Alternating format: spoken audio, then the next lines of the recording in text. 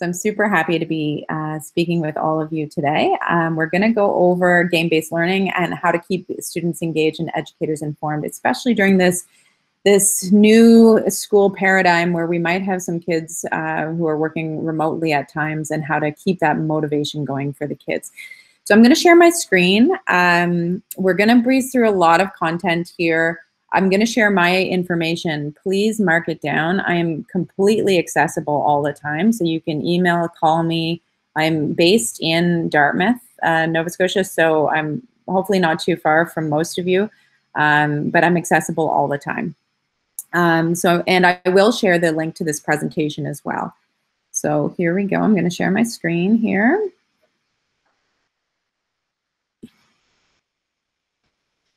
And Vanessa, maybe you can give me just a verbal cue that says you can see this.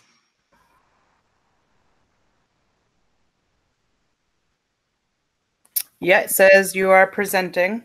Great. Can you see my screen with a big orange monster? Currently, we're seeing your Google Meet screen. Okay, hold on. Let me try again.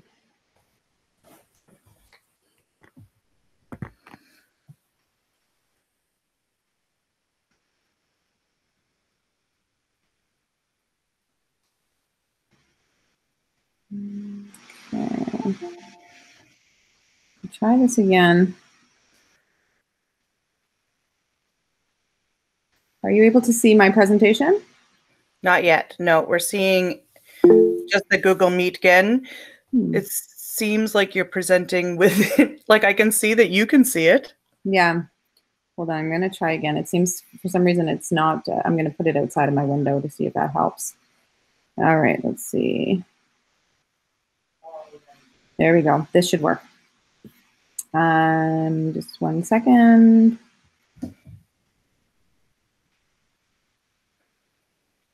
How's that?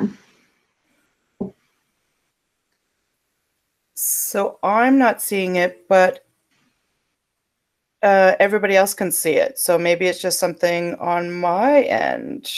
Okay. Which seems weird.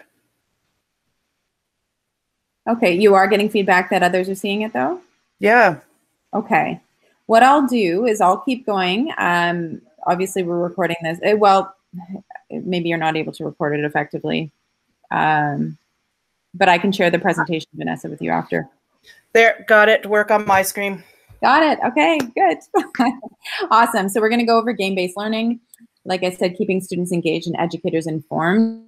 There's two parts to this. We're going to go over kind of the background for why this is important, and then I'm going to go into a bit of an implementation part. So we'll walk through a couple games so you can see them, why they work really well with kids. They're both focused on literacy, and how you can implement them in your programming and in your teaching. So there's a real kind of experiential part of this presentation as well.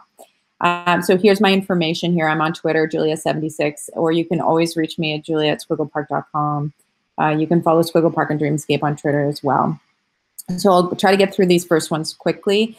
The reason we were inspired to do this project was because of research we were doing with Dalhousie University and Florida State University back in 2015. We were trying to do eye tracking to see if there were patterns that were predictive of reading challenges before kids got to grade 3. And while we couldn't, while we had some really interesting research, we couldn't get a product that would work in schools. But we did come across a lot of research that was super interesting about the amount of time kids were spending on screens. In fact, Carnegie Mellon released a study that said that kids are going to spend 10,000 hours video gaming by the time they graduate high school. So this is the same amount of time they spend in every subject by the time they graduate if they have perfect attendance. And at that point, we got extremely motivated to try to access this parallel track of learning to deliver the curriculum that we know is going to help them unlock their potential in life. And so along with that, we know that in the next 15 years, about 50% of our jobs in the US and Canada are going to be focused on machines and artificial intelligence. So it's going to be essential for our students to have skills that are unique to humans, such as collaboration, problem solving, critical thinking. These are referred to as higher order thinking skills or future ready skills. And one of the great benefits of games and game-based learning is that students practice these types of skills when they play. So these are kind of built into the economies of these games already. And so you can benefit, your kids can benefit just from going through these games in terms of these future ready skills that they have to be prepared for. So this got us extremely motivated to really focus on replacing the junk food of screen time with the health food of learning. And we believe the time kids spend on screens is the biggest untapped opportunity for learning today. And our purpose at Squiggle Park and Dreamscape is to support educators in the delivery of the best education to all kids through video games they love. So our background with the Department of Education has gone back to 2014. So we started research and development for Squiggle Park back in 2014. And then we started to have discussions with the department in 2015 about, with the curriculum teams and the literacy leads, to really define the requirements for a program that would work in Nova Scotia for Nova Scotia teachers. We did field testing in all 18 Tri-County schools in 2016. So I spent months on the road driving from Dartmouth down to the Tri-County in schools every day to understand how programs could be used effectively in schools. And so much of it was just usability, getting kids to log on effectively in the time that you have, making sure kids stay engaged, making sure the reports work for teachers. So that was a really great opportunity for us to be in the classroom here in Nova Scotia. And I've linked the report of what we were able to achieve through that process there. We were listed on the Nova Scotia Book Bureau in 2017. And then in 2018, we started to see great pickup from the schools in Nova Scotia who were using Squiggle Park. In 2018, we also worked with the federal government in Canada, with the Immigration Department. Locally, we worked with ISANS to study Squiggle Park and its effectiveness with English language learners. So we did quite a large study with 1,500 ELL students, and we're able to show that in 15 weeks, we could help those kids catch up to their English peers in a reliable and repeatable way. And then this year in 2020, when COVID hit, we worked with the government in Nova Scotia to partner to make sure that every teacher in the province of Nova Scotia will have access to our programs in their schools at no cost to the school. So this is a really great opportunity for us to share with you these programs, how they work. And so because you and all of your colleagues have access to these programs right now at no cost to your classroom or to your school. So we want to make sure that you're aware of this partnership. A little bit of background on me. I've worked to found 4 tech companies over the years. The most notable was Google's first premier North American partner. So I worked down in Mountain View, California on the Google campus for several years, innovating technologies for business. Really learned about how to create really great iterative technologies that are engaging. And I was there at Google when they first launched their Google for Education platform, and I had actually access to one of their first Chromebooks. So was really interested in what they were doing in education back then.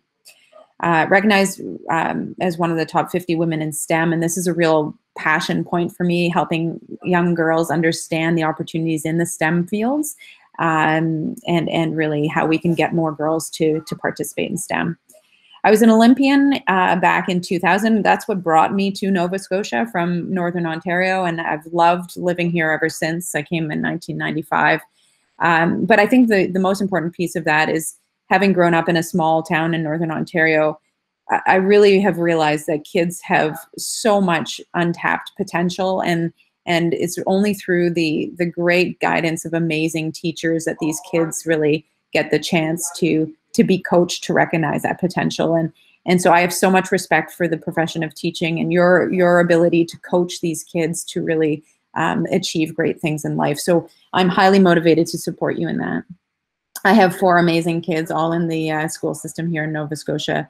My oldest is off to Acadia next year, and my youngest is 5 and just going into grade 1. So I'm right across the whole spectrum. So these are the two middle kids that I have, Max and Phoenix, and I've put them in here because they were inspirations for me to start this program.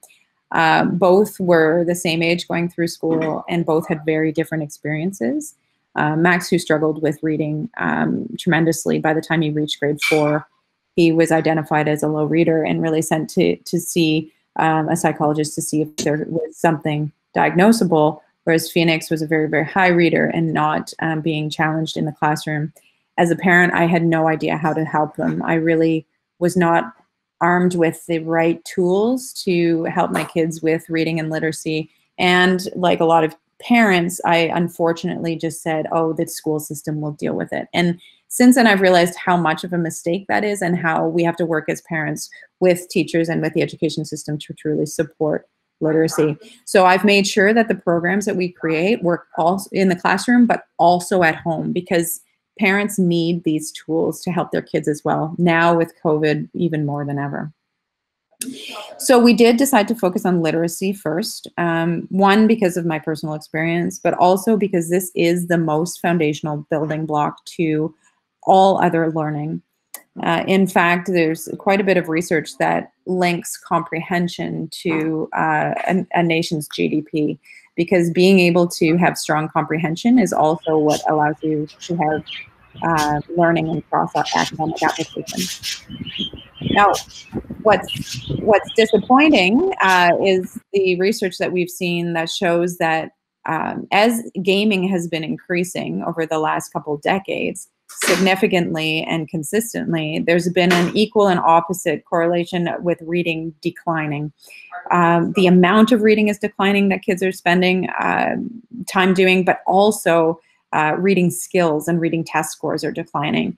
And it's no surprise that one of the best predictors of whether a child is going to be a strong reader is just the amount of time they're spending reading. So this is a very alarming thing, but we know that we can change this by delivering strong literacy skills and reading through awesome games kids love. And just to drive it home a little bit more, kids 5 to 7 these days are spending 66% of them are spending 7.5 hours a week gaming online. By the time they're 15, it's 77%.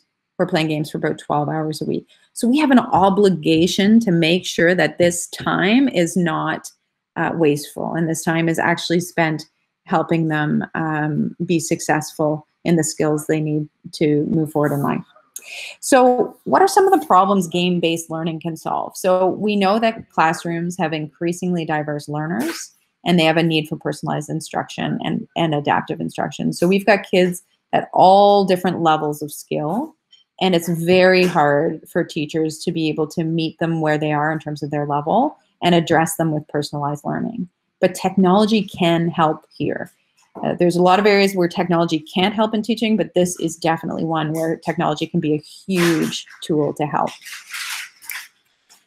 We also have hybrid learning environments. So we saw this really pop up now with COVID, where every student is required to stay motivated while surrounded by distractions. So we're going to have kids in classrooms with teachers by their side who are helping keep them motivated and coached to stay interested in learning. But we also have situations now where kids are spending a lot of time learning from home.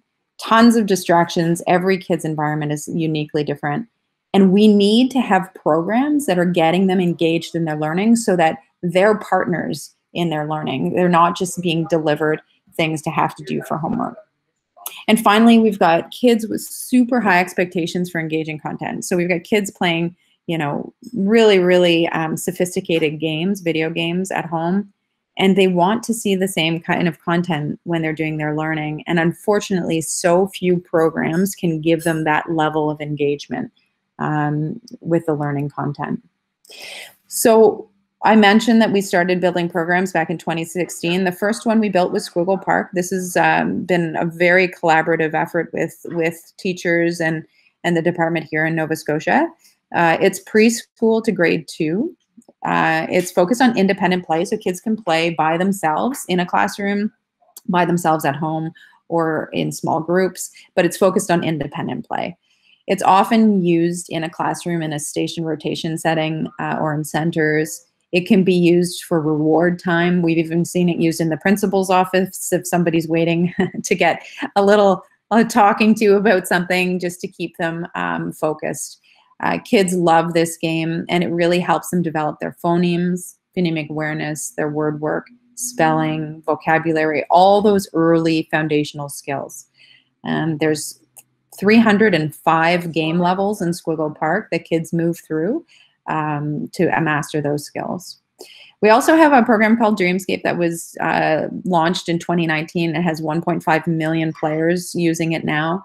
It's an older program, and you can tell from its interface, it's much more sophisticated. Kids really love the game aspect, but it's for grades 3 to 8, multiplayer, so kids can play with their friends, which is super important for that social aspect.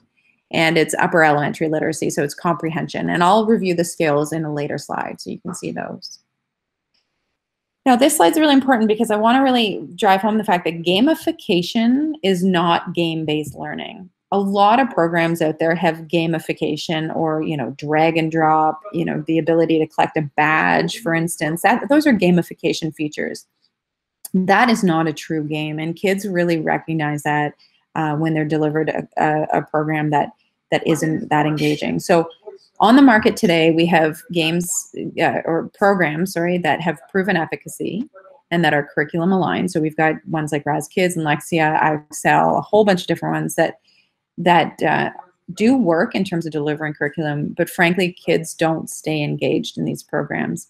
And I think a lot of teachers saw that during COVID when kids were asked to do these programs at home, the engagement levels were just going through the floor, really, really not successful. On the flip side, we're having to compete with these super fun and engaging games like Fortnite and Clash of Clans and so many others, but they don't have any research-based learning content. So they're not helpful for us as educators to help kids get their learning. Where we fit is in this really kind of special spot. Our games are super, super fun and engaging, like those they play outside the classroom, but they have proven efficacy and they're curriculum aligned to what you're teaching in your classroom.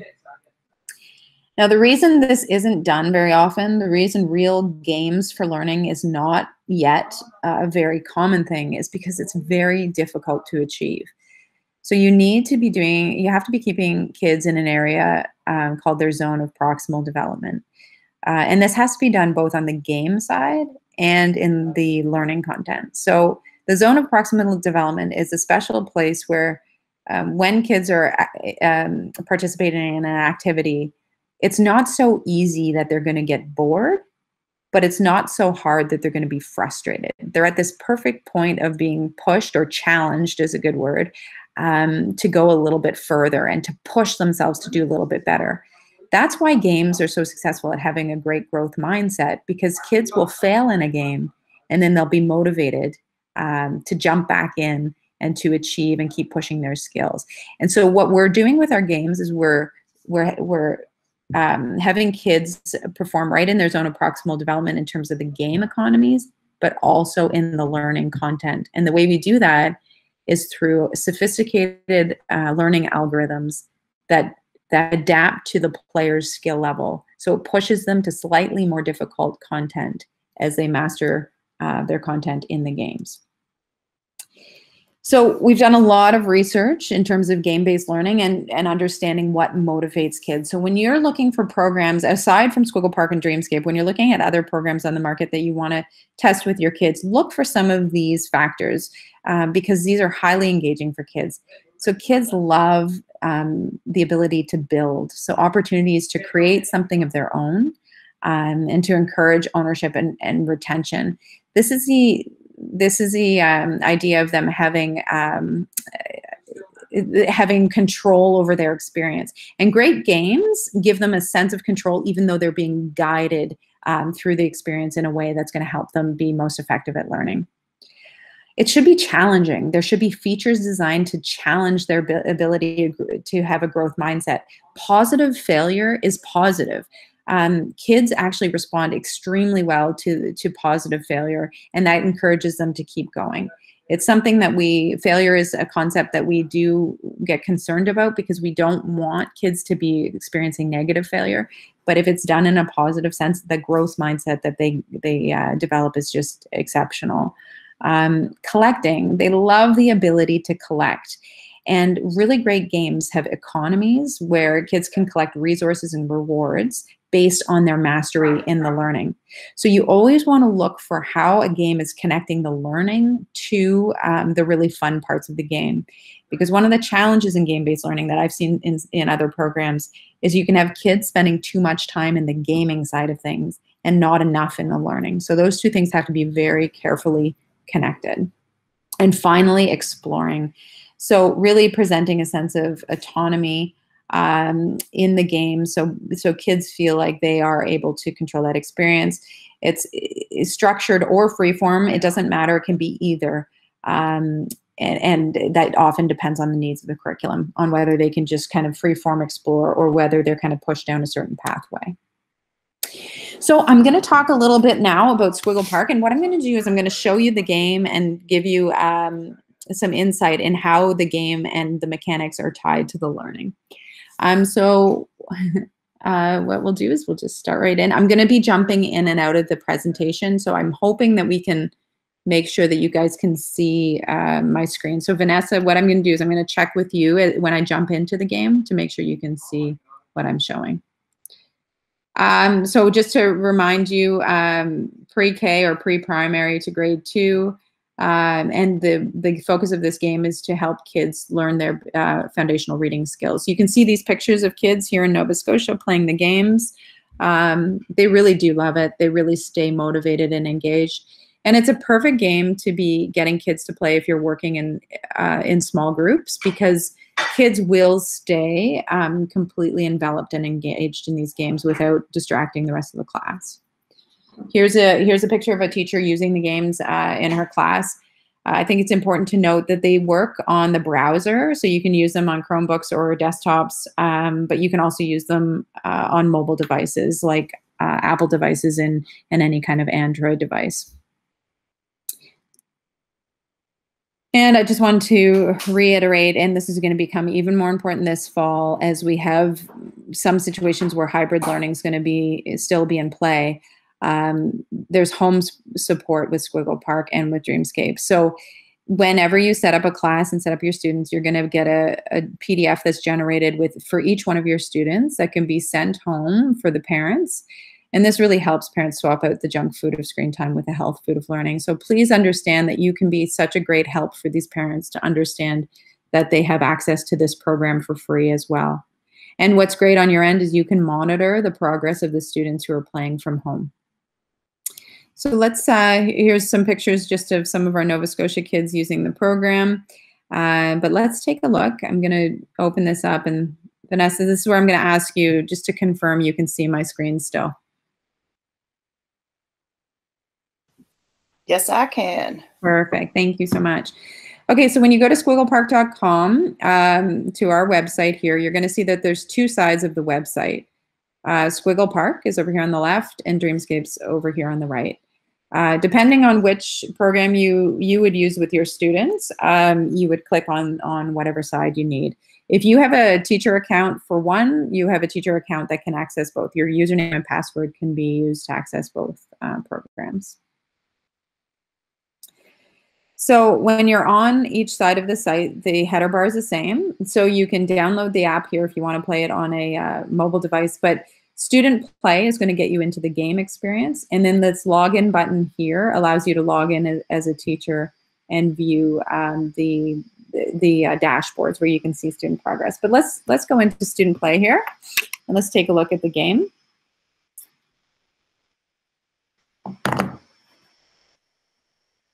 So one of the things that we did in that experience in the Tri-County schools was to make sure that logging in was extremely easy for kids.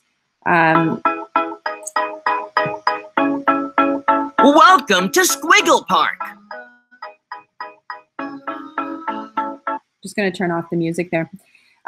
What I've seen in classrooms with technologies, and this is a huge frustration for teachers, is especially with the little ones, you know, the primary students, grade 1s, it can take them a full 15 minutes to get a class to log into a program, which is basically the whole time that you have for them to be at that center at that station. So we knew we had to make it super simple for kids to be able to log in. Enter your access code. So teachers will have an access code for every classroom. So the gray icons get you into your classroom.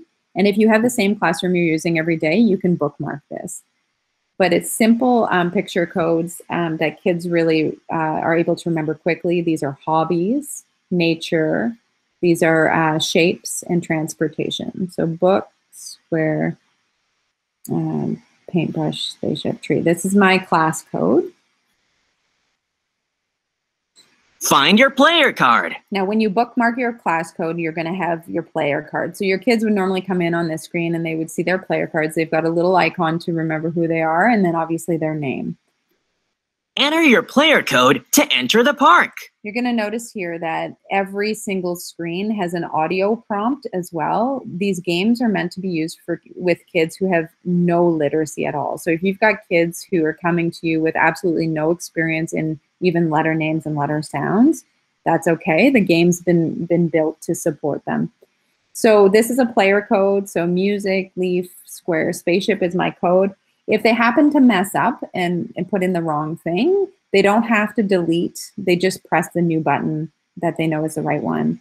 Now, what teachers often do with the codes is they'll print these out and put them on a binder ring so that kids can go through and find their codes, or maybe just stick them to the desk. I find that even with the primary students, after they've logged in 2-3 times, they remember their codes. So although you can support them at the beginning, you'll find that they really are able to start to log in simply on their own. So once the kids have entered their code, they're going to be entered to the game at their specific level. So depending on where they left the game last time, they're going to be brought back at their level. You can see here, there's all these little monsters. There's 25 monsters. Every one of them is connected to a different world. And in each world, there's a whole bunch of different levels that they have to work through. And you can see here that the stars, all 3 stars have been collected on all these worlds. I think right to the end, yeah. So this world is completely done down to level 12. And you can see level 12 can't be accessed yet because level 10 hasn't been completed. So what this does for you as an educator is it makes sure that the kids aren't jumping ahead in content that's too difficult. It really forces them down a path in this, and in the early reading skills, this is really important, this scaffolded approach.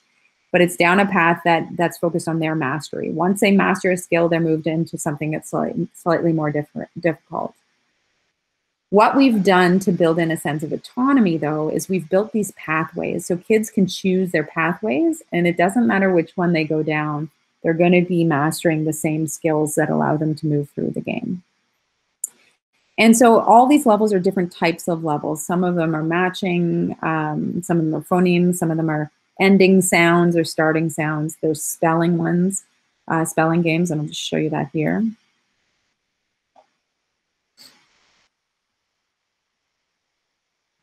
Arrange the sounds to create the word. Slap. So slap, they have to spell the word just based on the sounds. Now in some of the spelling ones, you'll see the letters and you'll only hear the word. So there's all different formats that these games present the skills. So slap.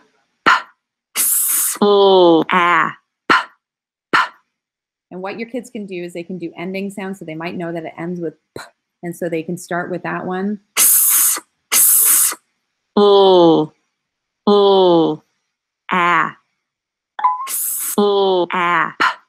Slap. So you can see here that I was successful. So I moved my progress bar ahead, and I didn't lose any hearts. Now in, let's say I do in. Arrange the sounds to create the word. So if I get it wrong, what it does is it lets me attempt it again, but it shows me that I've lost a heart. If I lose 5 hearts in a specific level, it will bump me out and move me to slightly easier content. And this is a big part of that zone of proximal development, making sure that kids are not getting too frustrated. They get bumped out to slightly easier content before they get frustrated in the skill. So I'm just going to move back out to the main, to the worlds here. And what you're going to see is as kids move through the worlds, they need 80% of their stars collected in a previous world to unlock the later world. So you can see in world 20, I've only collected 4 of 42 stars in here. So I haven't been able to unlock world 21. We show the kids the monster that's coming to get them excited about what monster they can unlock, but they aren't able to do it until they've shown mastery of world 20. And then in world 22, you can't even see, you only have a shadow of the monster, so you can't see what it is. And this gets kids really excited to move forward and unlock their worlds. What we do find is kids want to get all of their stars. So kids are able to go into earlier levels to be able to collect stars that they might have missed. And this increases practice and increases automaticity of the skills. In the later worlds, we reintroduced some of the earlier skills to make sure that kids really truly did learn them with automaticity and that they weren't able to just memorize them. So the game's been built with tons of research and development to make sure that by the time they finish all 25 worlds, they've mastered all their skills with automaticity. Now there's some other really fun features. When kids finish a world, they're delivered a poem. And the poem is designed for them to be able to read either in the game or outside of the game. So it offers some blended learning.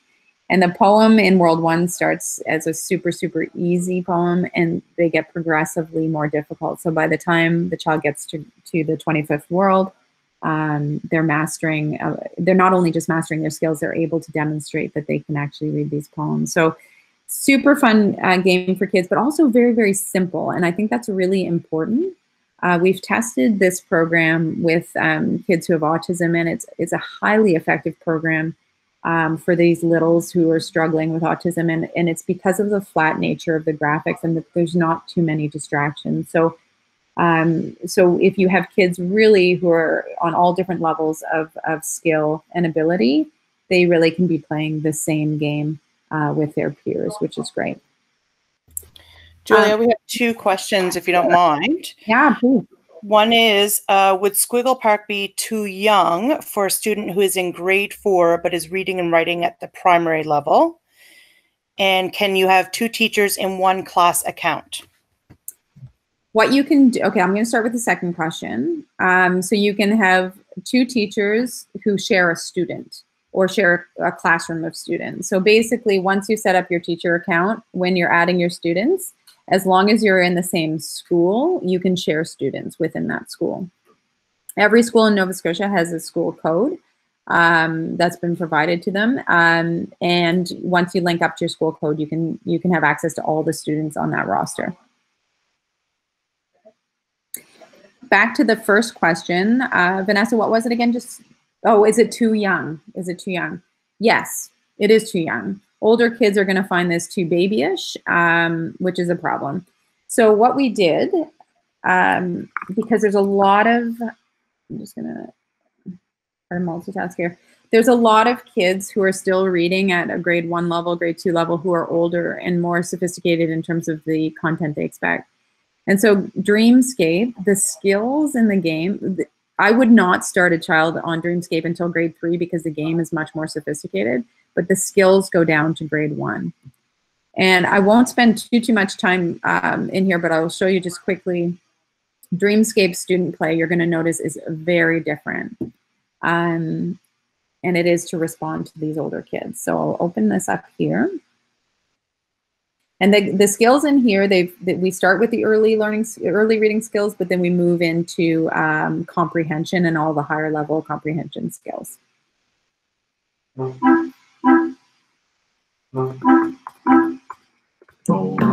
So kids can set up their own accounts here. They can set up a student account, and then when you have your teacher account, you just share your teacher code with them. And as soon as they put it into their account, they'll be linked to your class. You can also sign your roster up with Google Single Sign-On with Dreamscape. But I think even by the graphics, you can see this is built really nicely for older kids. And don't get overwhelmed here. There's a lot to look at when you see Dreamscape. This is my account. I've been playing for over 2 years. And so you can see that there's a lot happening on my base. The concept of Dreamscape is that you have this vision core right here. This is where your dreams live. Mine's being upgraded right now. And I have to protect my vision core and my dreams from my friends coming in to challenge my base. So I build these walls, I build these defenses like this Kraken, and then I get resources like Imaginanium tanks to be able to build more things out on my base. If I build something, it takes some time to upgrade. Since everything can be upgraded to a level 12 on your base, even individual walls. this little wall can be upgraded to a level 12. It's only at a level 1. And to upgrade things, you have to answer questions and demonstrate mastery. So you can see my vision core is being upgraded. Yeah. I have to answer 97 questions at this point because I'm at level 10 before this is going to be upgraded. So it's a big effort on my part. I'm upgrading over here to my Dreamweaver, and it needs 67 questions. But look at right here. Yeah. My temple is being updated, and I only need 8 more questions before this gets updated. As soon as I have this updated or upgraded, my builders will be freed up to build something else on my base. So everything in this base, when you start, you have nothing on your base at all except for your vision core. And kids add their different elements to their base by going to this question box. This is an independent question, so there's no associated passage.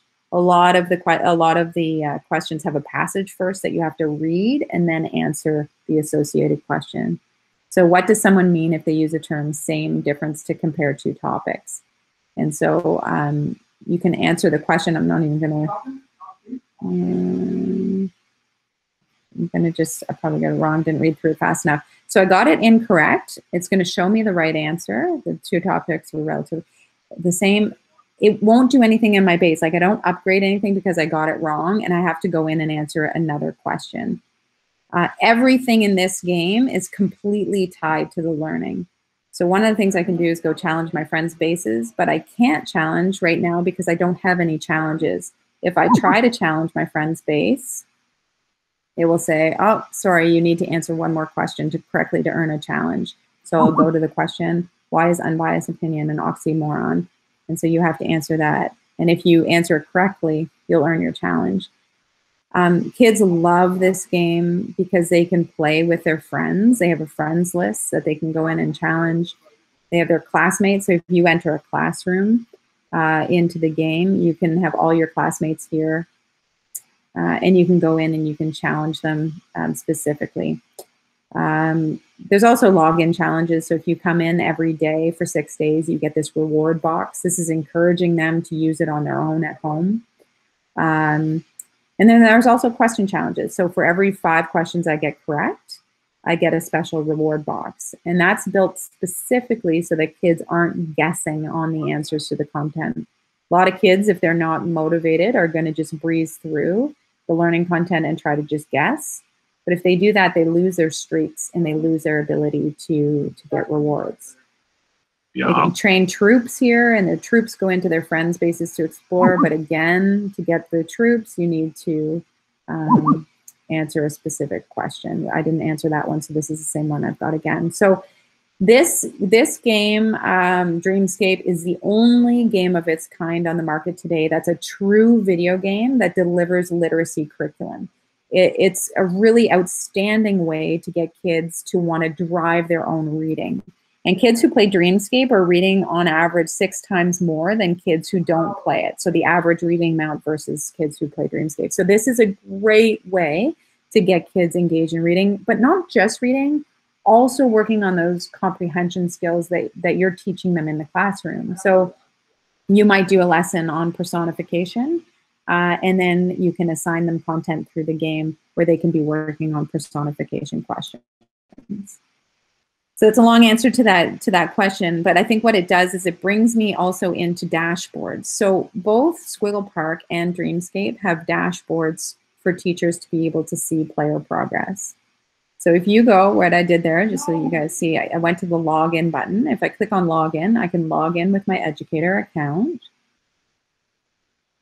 And once I'm logged in, I'm able to see all of the classrooms that I've set up. So I set up my own classrooms, and I can add my students to the classroom. I can either create a roster of students and then let them sign up with their account information, or they can set up their own account and I can give them my class code. I'll show you that. So this is one of my classrooms.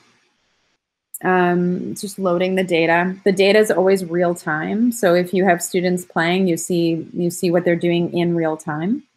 The main dashboard on both programs has an overview of all the questions that have been answered in the last 7 days and overall. How many questions were correct in the last 7 days and overall. And in this case, it has how many passages were read. You look at your top struggling skills, your top struggling players, and then the practiced skills. So this gives you just a really high-level dashboard of how kids are doing, and then how many questions your kids answered in the last 7 days, and how many of them got the questions correct, their time overall.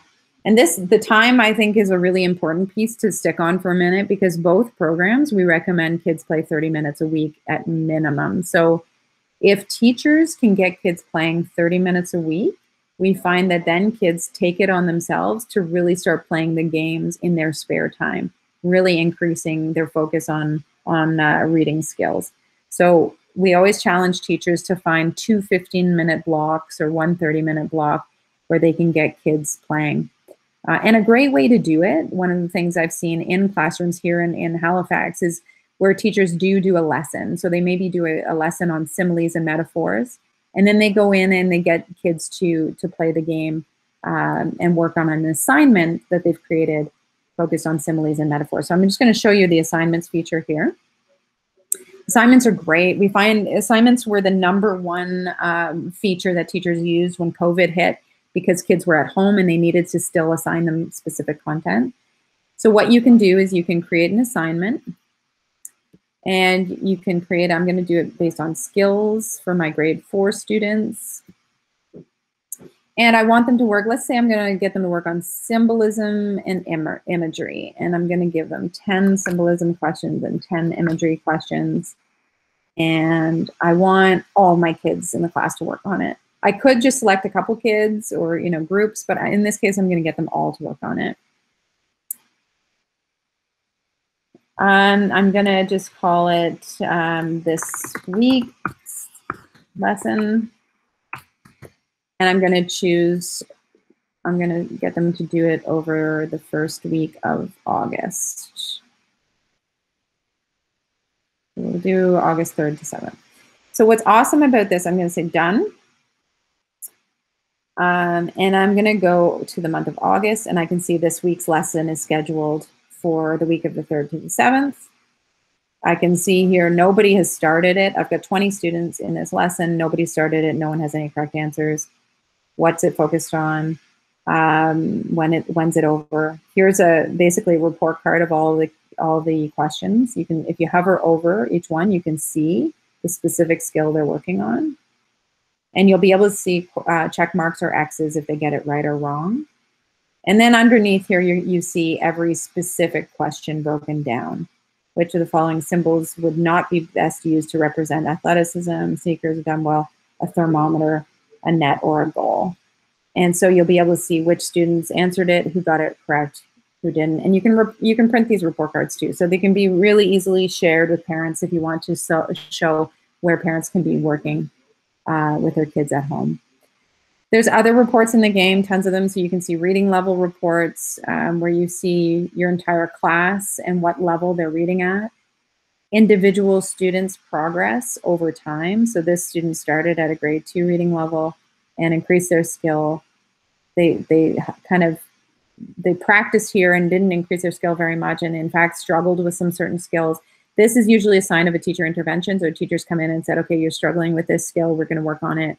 And then they really bump up their skills. So there's all these great reports. We've made them to be very, very simple in the dashboards, both Squiggle Park and Dreamscape. We really recommend that teachers keep an eye on these at least once a week. It can really help inform instruction. It can really help inform remediation. It can also help inform parents on what they can be working on with their kids at home. So there's a lot to look at there. I'll pause. Vanessa, I think I hear you. Yeah, so there was just a question if Squiggle Park also offers those same features of creating assignments and reports. So Squiggle Park, I'm going to go into its dashboard. It doesn't have assignments because, as I showed you in Squiggle Park, there's a very specific way kids are expected to move through the program. It's very scaffolded. So unlike Dreamscape, where you can work on maybe symbolism one week, in Squiggle Park, they're moving through first letter names, letter skills, up to phonemes, and some sight words up to more difficult phonemic awareness and vocabulary. So it is scaffolded, but there is a dashboard of Squiggle Park too. So I'll log into that one. So you're going to see very similar. You see all my classes. You can see how many kids I have in each class here. It's got some guides here to help support you. But let me just go into one of the classes here. So I can see at the top here, teacher play is great because you can go into every world and you don't have to unlock it. It basically unlocks the whole game for you. So you can go in and experience every world and all the skills. You can see the most difficult stage, player making least progress, most progress, same as Dreamscape. And then you can start to see your students. So I'm going to look at Nisha here. This is her specific player code. But you can see she's mastered 2 stages. She's earned 5 stars. And how many questions she's answered. So I'll go in here. She hasn't been playing over the last 7 days. But underneath here, this is just a demo account. Underneath here, you can see that her progress will be shown like this. She completed World 1, Level 1. It's unlocked. She mastered it. She earned 3 stars. And she did it on her first attempt. She didn't have to have any additional attempts. If she struggled with it, you're going to see how many times she attempted it. And this number could be 2, 3, 4, and this color will be red here. And this is super helpful because it will allow teachers to see where they're getting stuck. And then it has a description of what the level is, matching uppercase letters with the audio of the letter name on both question and answers. So this is World 1, and you can go into all the different worlds. Now, Nisha's obviously just at World 1, so she's here. One of the things that Squiggle Park has that Dreamscape doesn't is these mini lessons. And these are really helpful for teachers and for parents. So if you do have a student who's struggling on this level, you click on the mini lesson. And what it will do is it will download a PDF for you that you can print or you can share via email for a parent to use at home. And basically, this is just a lesson for teaching grapheme phoneme correspondences. So we'll give you a teacher cue. So the monkey climbed the muddy mountain. Who climbed the mountain? The students ask the question. The teacher would say the words monkey, muddy, and mountain begin with the same sound.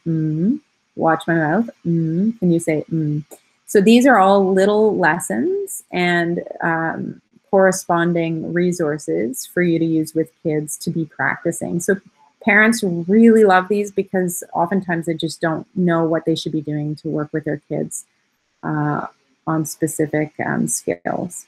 So these are the dashboards for Squiggle Park. Very, very simple, but highly effective in showing where kids are. So that's just a super quick overview of both programs. There's so much probably to go through with each. One thing that you might want to look at as a teacher, I'm just going to open up the website again. Back to Squiggle Park. If you're interested in seeing every skill that's taught in Squiggle Park, there's a Squiggle Park content key. And it shows basically what's in every world at every level. So we'll describe the world. So in World 1, kids are introduced to letters in small groups. They practice identifying, naming, matching uppercase and lowercase letters. In this case, there's no GPCs and high frequency words because this is just the basic letter names, letter matching, letter sounds. As they get into World 2, they start to move into grapheme phoneme correspondences and high frequency words. And so you can start to see on every level, what are they doing? So this is a great content key for teachers to use. I'm going to quickly run through, since we're focused on game-based learning. I know we're coming to the end. I just want to kind of review some of the features that are really important to connect kids to the learning. So some of the attributes of a successful game. The game mechanics must be aligned to increase mastery of the reading comprehension or the learning in other games. So in Dreamscape, I mentioned streaks. If kids get questions right in a row, they start building their streaks and they get reward boxes. So that's a great example. In Squiggle Park, a great example is stars. They're collecting their stars. The second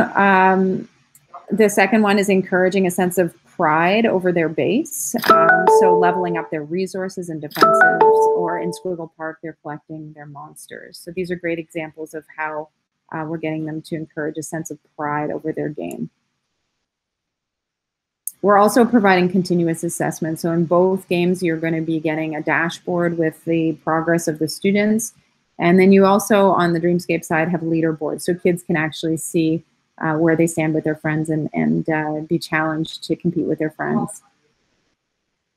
And then I'll offer a space for multiplayer as kids get older. So above that grade 3 level, kids really value multiplayer experiences. And so the ability to challenge bases and explore bases becomes extremely important.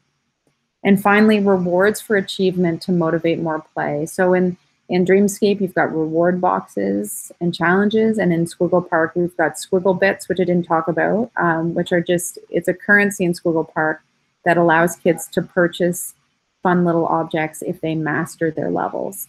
And then the poems at the end of every level, those are encouraging for kids who love poetry and love to read.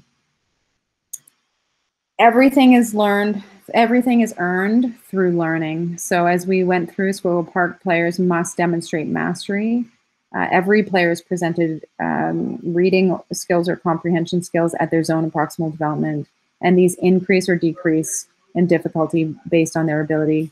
When you enter a player into Squiggle Park or Dreamscape, don't be stressed about it. You can put them in at their grade level or, you know, slightly above or below based on where you think they are. But the algorithms are going to make sure that they get leveled to their specific zone of proximal development. So don't, I know a lot of teachers that I've worked with are like, I'm not sure where to put them in. Don't worry about it. It will level them into the right content as they play.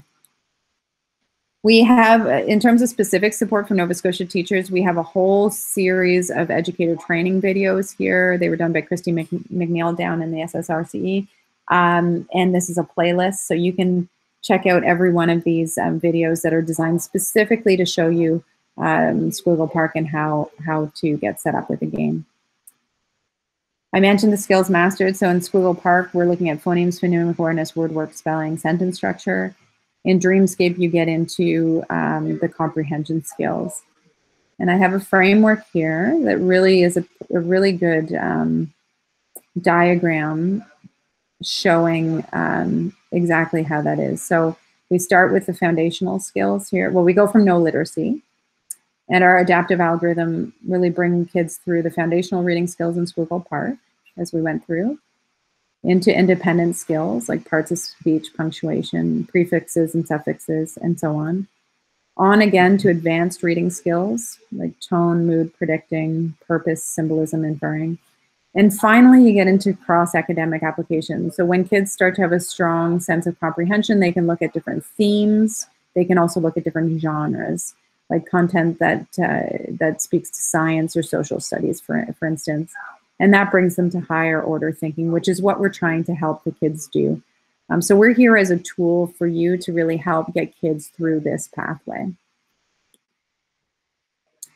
Squiggle Park itself has been aligned to the Fountas and Pinnell levels. So this is just a chart to help you reference how Squiggle Park worlds, so worlds 1 all the way through 25 align with the letter grades. I know that's been a helpful reference for some teachers. And then finally, I'm going to just finish up quickly with some strategies. So learn the games. What I highly recommend is spend just a few minutes on each of the games, trying them out, getting a good sense of it. Kids love when the teachers play the games with them, especially Dreamscape. So if you have some time to play the game with your kids, they do really, really appreciate and love it.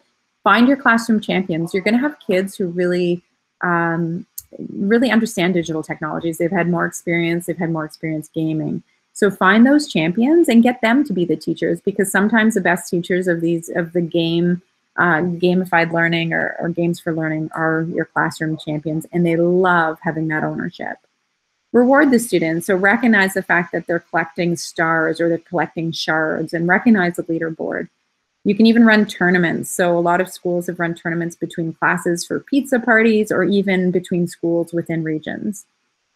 Make sure you're sharing with parents. I can't say enough how much parents appreciate having these resources that they know are tools that teachers are using in the classroom. Use the dashboard features. They're there to help you. We're always here to learn more about what you need and to improve the dashboard features. So if you have feedback, let us know. We'll be always iterating. We release a new iteration every 2 weeks. And then supplement using traditional assignments. So I've seen teachers do this really well. Like I said, they do a lesson, and then they get kids to work on the specific content in the games. This is a link, obviously, to the website. I do want to just emphasize, oftentimes in the home environment, kids are using the app. So there's a free app for both programs available on iTunes and on Google Play. And just a quick summary of the two games. Again, here are both the links. I will send this presentation out to make sure that you all get it. And this is available, again, at no cost to you. This is here to support you. You are all doing an amazing job. I have so much respect for how hard it is for teachers right now to be planning. And we just want to be here to help you. Very proud of the fact that this program was developed here in Nova Scotia. It's gone on to win international education awards, and we'll continue to push it to be better. And we want to just make sure that we're here for all Nova Scotia students and teachers. So I just want to say thank you all for being here with me today. And open it up for any questions. Thanks, Julie. That was so amazing. I know that everybody's loving it. There's a lot of feedback about how positive it is. One of the questions that did pop up a couple times was, how do we get those school codes and who has them? What I will do in this presentation, we are going to be sending this presentation, I think, Vanessa, out to everybody. Or what I can do right now is put a link to the presentation in the chat. I will add a slide to this live deck. So this is a live deck. I'll add a link with the school codes so that everybody can get those. They are available through the Department of Education and I think through the regions themselves, but just to make it easier, I'll put it right in the deck. Perfect. That's awesome. I've also put a link in the chat for those of you who this may be your last session. It's just a feedback form on the overall IT camp. So if this is your last session, which hopefully it's not since it's the first one of the 3 days, if you could take a few minutes to do that as well.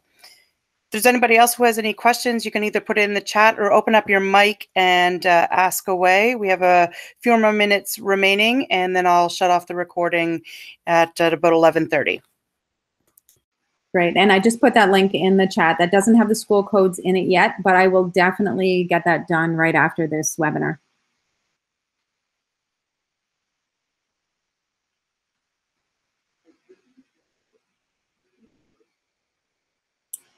And I was wondering where you, I missed the slide that said the levels that the kids follow, where it falls in line with their reading levels. Yeah, so we have, again, in that deck, there's a slide in there that shows the link between the Squiggle Park world, 1, 2, and 5, and the Countess and Pinal level. So when we were in the Tri-County testing the product over several months, what we did was we got the kids' reading levels, their Countess and Pinal levels, and we actually did a big data study on how the progress in our game aligned to specific levels of those kids in their testing outside the game. And we were able to find alignment between our levels and the Countess and Pinal ones. So they're in that chart there in the presentation. It's really just a reference for you. The other way you can put in, when you're putting kids into the program, you can enter them in at their grade level, or you can even select a world. So if you want kids to be working on, let's say, specific phonemes and specific sight words that are available in World 8 for a specific week, you can actually put them in World 8 that week. You can move your whole class into World 8. And so even if it's putting them outside of that scaffolded progress, it will allow you to focus on that one world and those skills that week, and then they can move back to where they were before. And it doesn't affect them when they move back to the original world, or? It won't affect them. No, they'll just go back to where they had left off. Okay, perfect. Thanks so much. No problem. We have a question of, can we get the codes for international Nova Scotia schools as well? So I'm gonna just ask you to reach out to me directly. We didn't create the codes for international schools, but I have been working with international schools kind of on a one-off basis. So what we can do is we can create codes for those schools as well. I need that individual to reach out to me so I can find out information about the school and create the account. And please know that we're here. So anytime you need to reach out, I'm really not that far. We do classroom visits too quite a bit. So if you ever want us to come in and bring some stickers into the students, I know this year might be a bit more difficult with class visits, but we're here. Thanks everybody for your comments. Really appreciate them.